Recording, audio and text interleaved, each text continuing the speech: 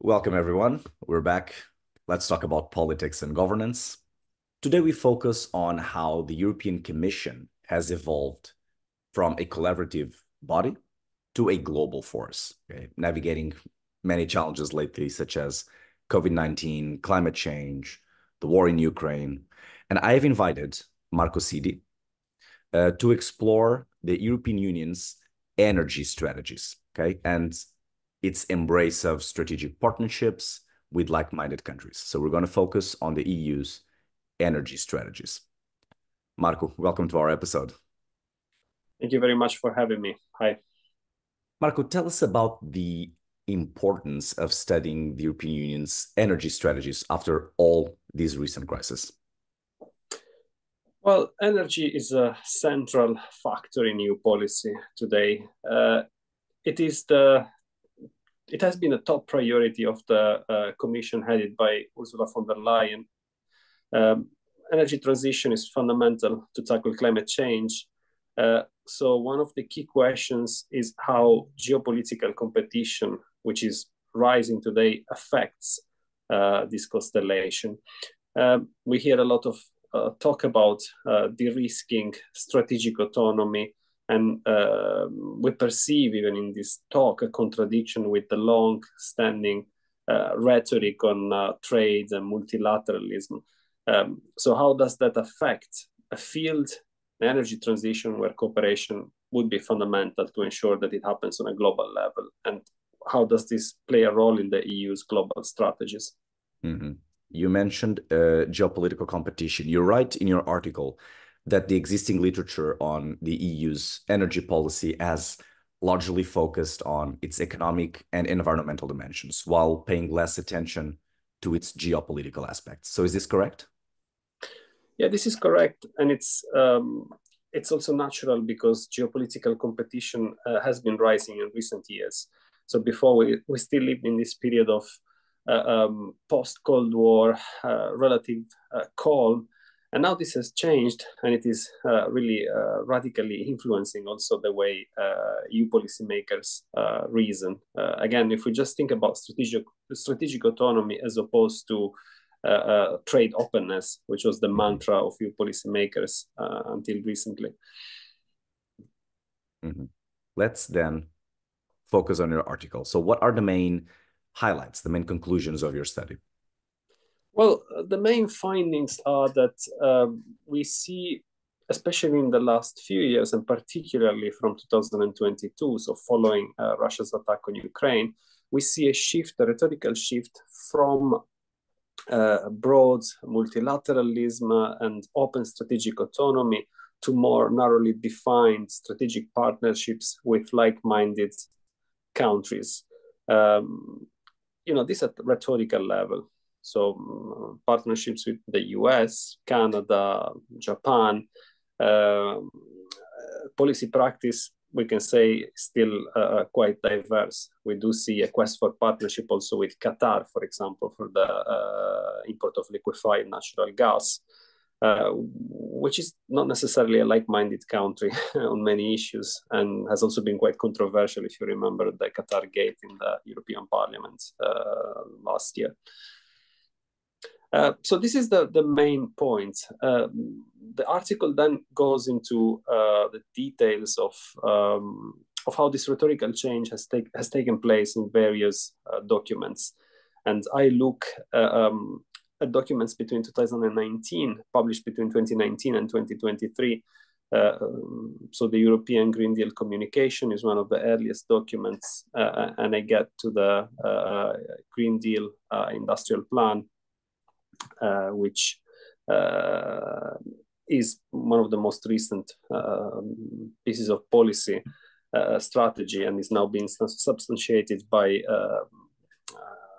regulations. And so the legal, the Critical Raw Materials Act, the Net Zero Industry Act. So one finds quite a lot of information about these strategies in the article, and specifically how they relate to the foreign policy geopolitics conundrum.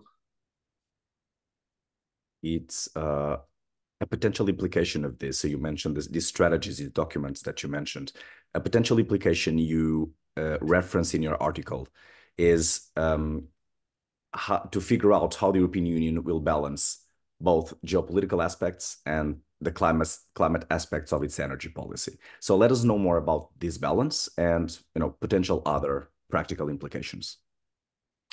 Yes, so the European Union is trying to square the circle by focusing on green partnerships, especially with neighboring countries. For example, in North Africa, simply because it's easier, to access green energy produced in these regions. At the same time, there are several issues. The EU cannot get rid of its fossil fuel demand so quickly. So if you try to replace such a large supplier as Russia, you need to find oil and gas elsewhere.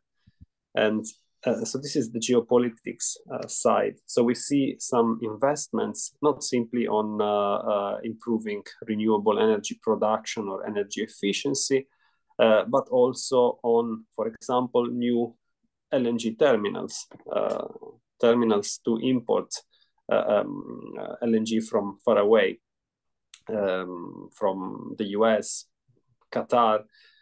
We can think of the case of Germany, which did not have a single LNG terminal in early 2022. Russia was its main gas provider, and suddenly it had to change this and try to find gas somewhere else. By the way, this has been quite successful. However, it has come at a cost.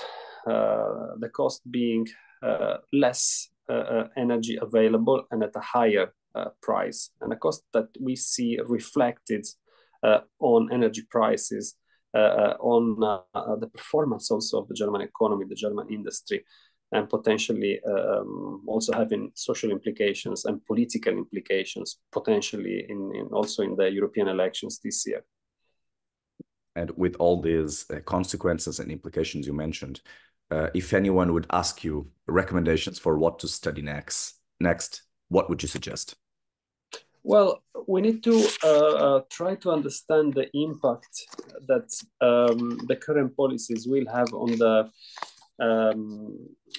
unrolling, of policies for the energy transition. Once again, if the EU pursues strategic autonomy, for example, in the deployment of renewables, in the critical minerals that you need to produce semiconductors, wind turbines, and so on, is this going to have an impact in how much time you need to actually implement the energy transition? Or will it have an impact on the cost, on prices, which again is also likely to delay the whole thing? So it is important to understand the trade-off and try to find a way to combine the need for more autonomy with the need to actually prioritize climate action. Perfect. This has been, Marco, a very straight to the point episode, exactly what we like to do. But a last challenge for you. If you had to sum up this episode in 1 or 2 sentences, what would it be?